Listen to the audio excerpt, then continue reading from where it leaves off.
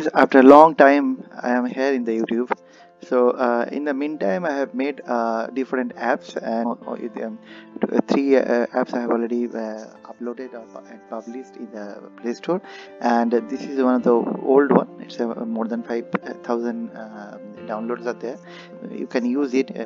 Highly rated apps in the Play Store, and there are apps in the mobile, Indian mobile laws, and now recently I have come with these Indian Evidence Act applications, and in going to this application, and this is the logo. After installations, you see this logo into the mobile phone display. Let's see the details of this app.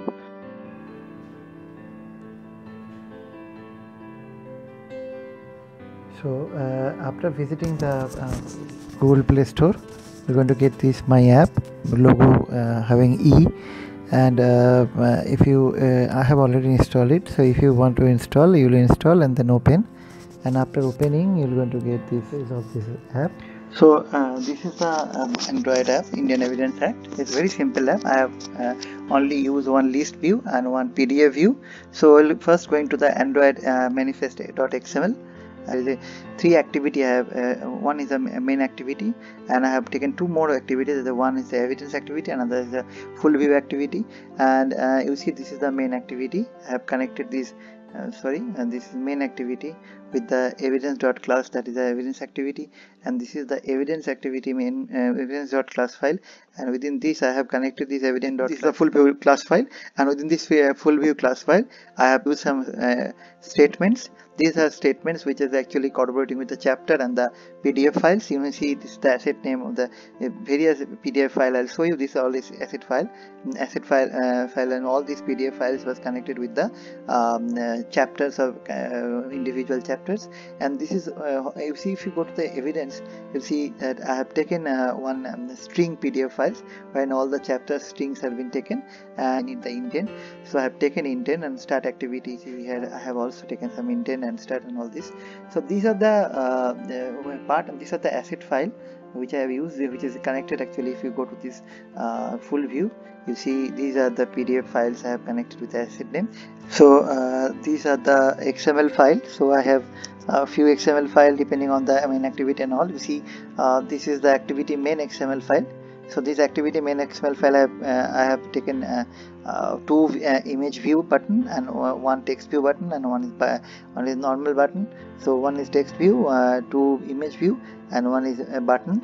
So this is one image view, this is another image view, and this is the button I have taken, and this is the text view I have taken. So this is the activity main XML. Then we come to the next file, that is activity underscore evidence.xml. You see there is a list view, and this list view contains some items, and this you see this is the item when you are clicking and after customizing and all this. So this is the activity underscore full underscore view.xml. So wherein I have taken the PDF view. So that is the entire structure of this very small app, and this is the Gradle script, and I have work on these dependencies. If after completing all this, if we're going to run this in our emulator, you see so this is the first page of this mobile app, and one button, and if we click on this button, we see that list view is coming on. In that list view, various chapters are one by one. There is chapter 1, there is preliminary, chapter 2, of the relevancy of the facts.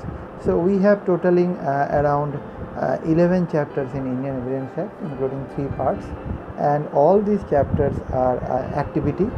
So if we click on the chapter 1 preliminary, then we will see the this part 1 of the Indian Evidence Act. In my app, if you want to have see that your display is very small, so you can scroll it and make it bigger, and then go through the that sections, and then you can read it.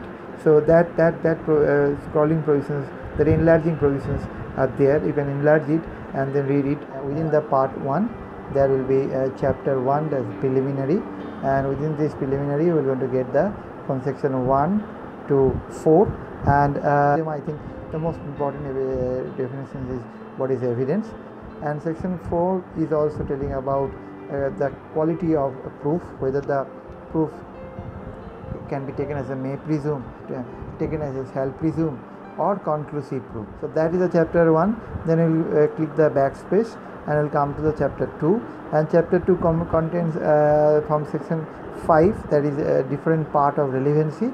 Relevancy of facts is a big chapter in Indian evidence, and it's a very important thing because we know that there are two pillars of evidence. One is relevancy and another is the admissibility, and when these two yardsticks or qualities been passed through, then only the other quality will play any other important role. So this is the section 5, and a different part of the, we have section 6 gesture, and then we have facts, which are the occasions, causes or effect of the facts in issue. Then we can come to section 8 is the motive, preparations and previous subsequent conduct.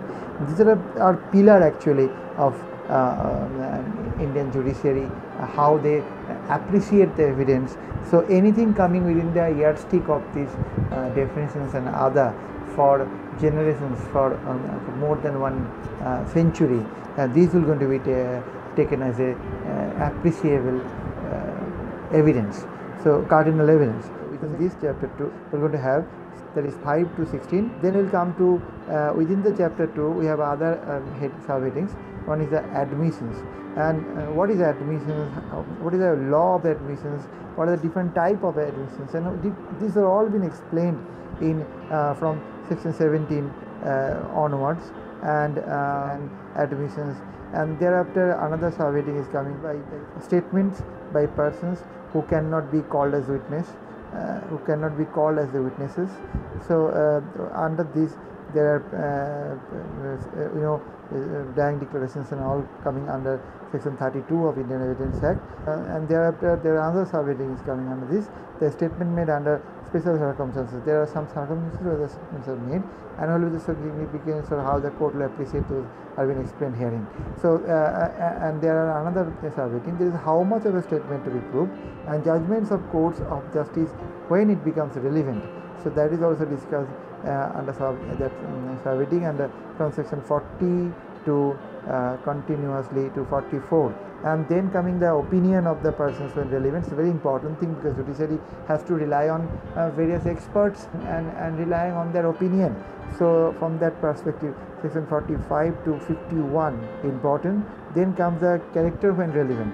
So character when relevant is coming from section 52 to section 55.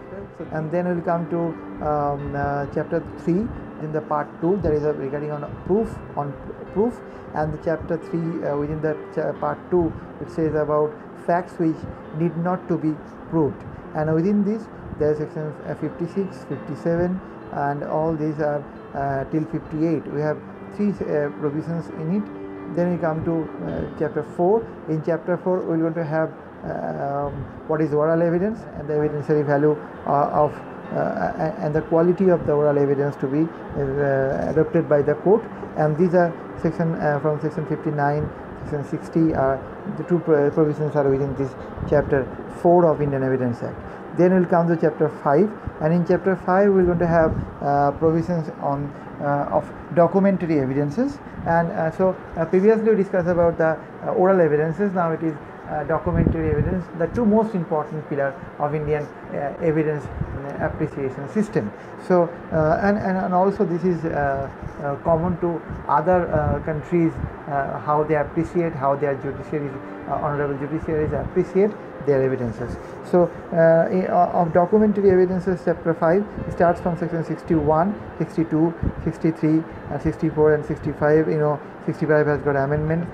The provisions of electronic evidence, how to electronic evidence will be dealt with, has been included into section 65A and 65B, and I have also discussed this in my another mobile apps, that is Indian cyber laws, and thereafter section 66, 67, and these are all coming under amendment because of IT Act. There is 67A, another amendment, and these are all part, and then 73A and proof of a verification of a digital signature.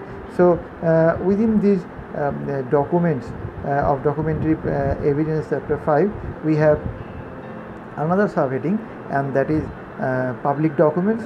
What is public document, and what is private document, and how the public document appreciated in the court of law, all been discussed from section 74, and there till section 78, and then there are other subheading coming up, that is presumption as to the documents, and these presumptions started from section 79, 80, 81, 81. There is another amendment coming up by the Operations of Information Technology Act, then 82, 83, 84, another provisions, that 85A, 85B, 85C.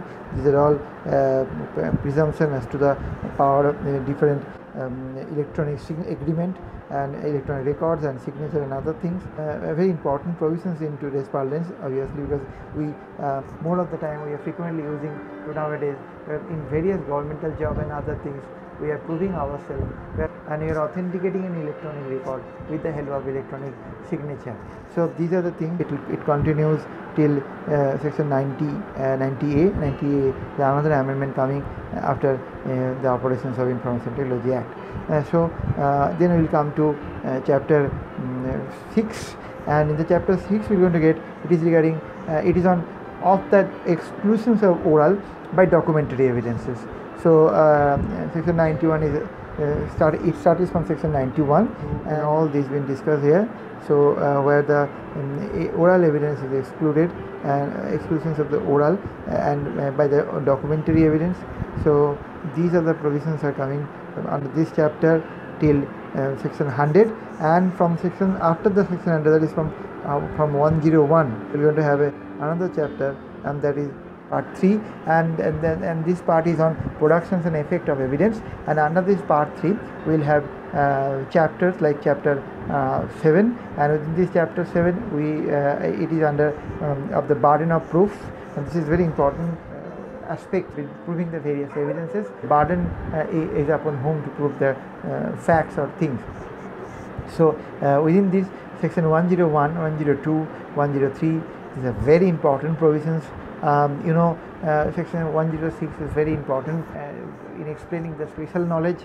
It is hugely been explained by many a judgment by Honorable Supreme Court of India, and there are a lot of interpretation is coming up by the Honorable Apex Court of India. So there are other provisions as well.